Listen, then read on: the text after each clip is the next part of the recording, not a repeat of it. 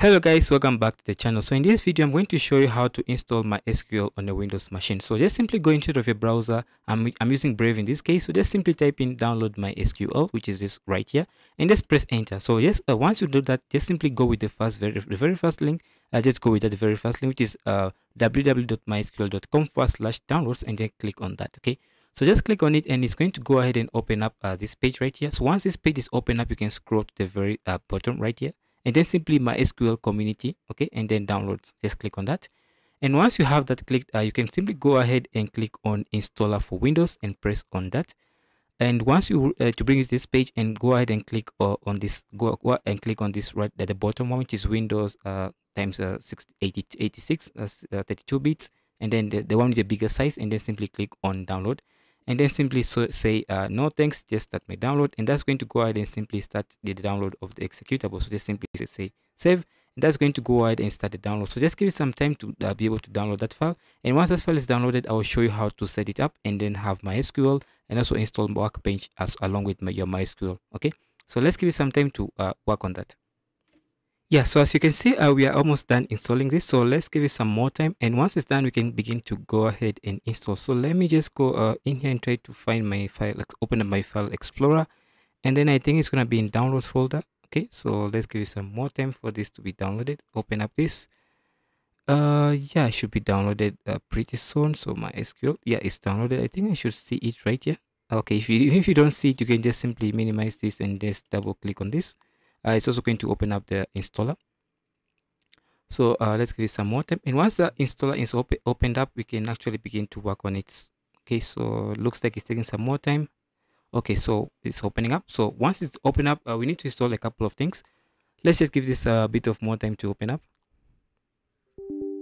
and you're just going to go ahead and say yes, and gather all the requirements, and then please give a bit of time for that to be done. Okay, again, we go ahead and simply say yes again, and you can see it's opening up the installer. So once it's done, we can simply go ahead and say to continue receiving the product catalog, do you apply this upgrade mandatory installer? Let's just say yes, and let's just proceed with that. Okay, so it's going to download the updates, and once the updates are downloaded, let's see what comes up. So it pops up again, opens up. So good. So once it's opens up here, we don't want to go ahead and do the developer default. What you want to go ahead and do is do the custom install, because if you do the developer install, it's going to install a bunch of things that can be unnecessary. Okay, so let's go with custom install, and then let us select exactly what to install. So we want to install the MySQL server, so just click on this arrow to add it to the side, navigate down, and then add it to the side right here. And then also we want to go ahead and install MySQL Workbench. So we go into the application section, and then MySQL Workbench, and then Workbench this, and then click on this, and then add it to the install part.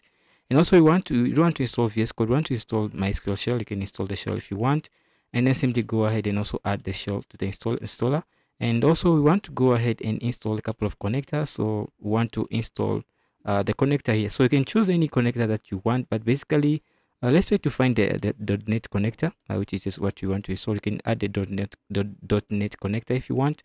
You can also add other connectors, the C++, the Python, and all the other connectors. And also go to documentation. You want to install MySQL documentation right here. Again, install the documentation. And also we want to install some sample databases you can work on, and some examples that you can see. So you can also add those right there. So we have the MySQL server, the MySQL Workbench, the shell, the .NET connector. We have the MySQL documentation, so have the samples and examples. Okay, so once you have that done, you can simply go ahead and just click on next, and then simply say execute, and it's going to go ahead and install all of these that you have selected. So just give it a bit of time, and it's going to go ahead and install all of that for you one by one, one after the other. So let's give it some bit of more time to go to run through those installations. This installation is going to depend on how fast your internet is, and also how fast your computer is. Okay, like how much processing power you have. So let's give it a bit of time, and the speed at how this install is going to depending on your internet speed as well. Okay, good. So you can see that once that's done, you're going to simply go ahead and click on next, then click again on next again. Yeah, so you can see it's going to be running on localhost at port 3306. You can see all that port information and all that. So just go ahead and click next, leave everything to be default, and then just go ahead and go with next. And then here we go ahead and set the password. So most common password people use when setting up MySQL is just the root password. So just type in root ROOT. So ROOT, just like that. And after that, you can simply just go ahead and just simply click on next. And from there, you can just go ahead and you can click on next, and then simply yes, grant full access to the database here running my Windows. Also just click on yes. Yes, basically just click on execute. So it's going to take a bit of time and run all that that's needed, right, to start this development server and apply the security settings and all that. So let's give it a bit of time, and let's see once that's done. And once that's done, you can simply just go ahead and click on finish, and then simply go ahead and click next. And then the password is going to be root, right? You're going to testing our network. So root, the ROO, and then simply check the network. So we are good to go, and then click on next, and then simply go ahead and simply say execute. Let's give it some bit of time to run the script, and then you can click on finish, and then simply next. Okay, and then are you sure you want to cancel the product list? And then let me just say no. Let me just say next, and then finally finish right here. So once you click on finish, let's give it a bit of time.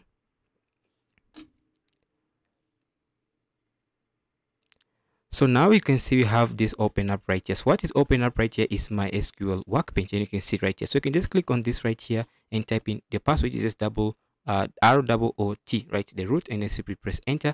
And now it's going to open up MySQL Workbench on your machine. So good. So once you have MySQL Workbench open up, this is basically the environment from which you'll be working on. I'll be working in throughout the whole course. So you can see we have this section right here, which is a query editor. We have the output section right here, and you have different section, and we'll look at all of them as we go along. So basically, this is how to install and set up MySQL on a Windows machine. So that's all for this video.